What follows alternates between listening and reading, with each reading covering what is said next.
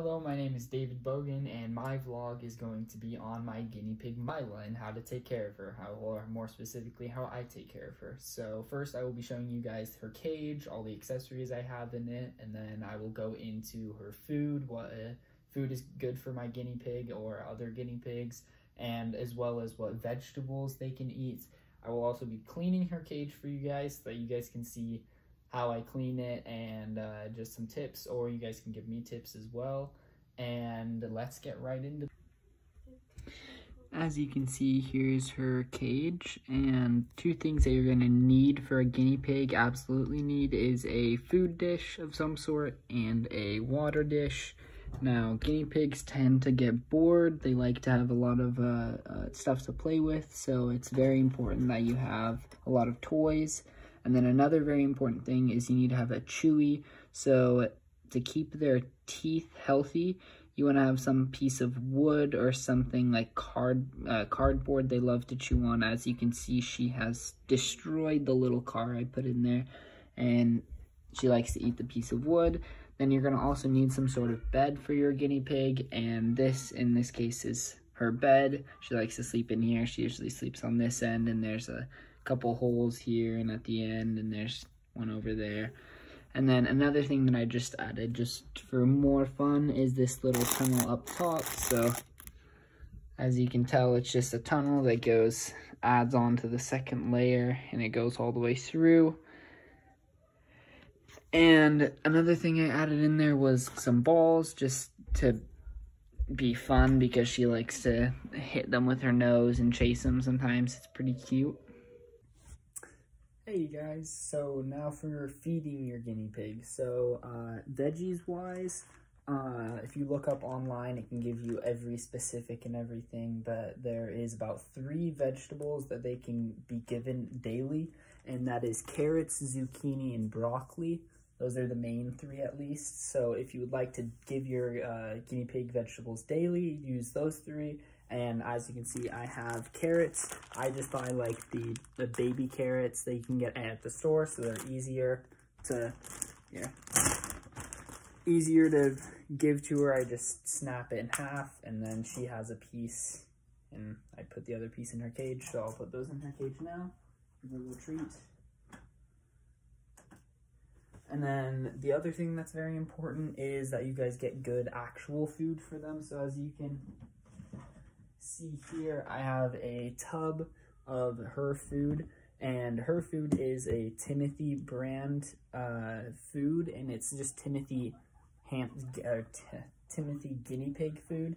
And as you can tell, it's got lots of, I don't know if you can really tell, but it has different corn, and it's got carrots and a ton of different like dried vegetables. And then these little like pellet things that you can see, the little like brown pellets that it's mostly consists of, is actually Timothy hay. And that's really good for them. They need hay on a daily. I also give my guinea pig cucumbers, but if you were to just take care of my guinea pig on a daily basis, you would just probably give her 1 to 2 carrots a day. She's pretty chill.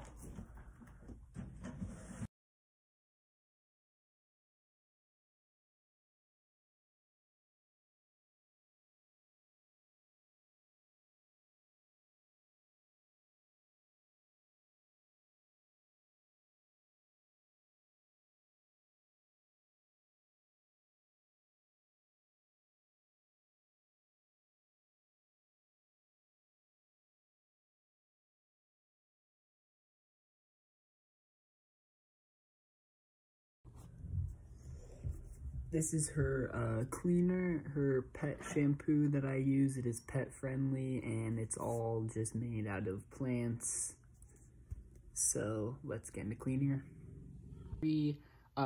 Foam soap, so there's no water. You literally just take this and you're gonna push the top, and like it's literally just like foam, and you just rub that into the guinea pig, onto their fur, and that keeps them clean. And she doesn't hate it. I wouldn't say she likes it. I can try and get her out for you. This might take a second though.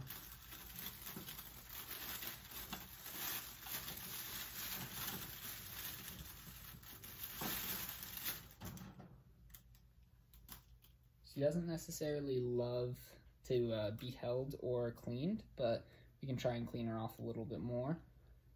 As you can see, you just want to kind of rub it into her. You don't want to scare the guinea pig a ton. They don't necessarily love to be touched and rubbed everywhere. So just be gentle and then just rub it in, but you don't have to. They recommend that you dry, like towel dry them, but I have been just sticking her in a towel for a little bit and letting her just play around, or just taking her back in her cage after rubbing it in for about 15 minutes, and she's totally good. So yeah, again, the cleaner I'm using is called Kindful.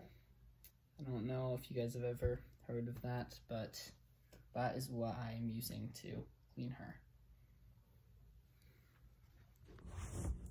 Hey guys, I will now be cleaning Milo's cage for you, so showing you guys how to do that, but I am, however, just going to do a time lapse to save some time and make it a little bit shorter. But if you notice in the video, I take the top off of the cage, and then I put a bottom layer on below, like it's a plastic, like the actual cage, obviously, as you can see, and then I put a layer of like a felt, and then I put the bedding on top. And the bedding I use is a paper bedding, just shredded paper. That's what I use. It's the best to keep out odors, and I really don't want it smelling in my room, so I just chose the one that's the best for odors. You can also do wood, and you can also just do fabric on the bottom. You don't really need the bedding, but she likes it. So yeah, let's get into the cleaning.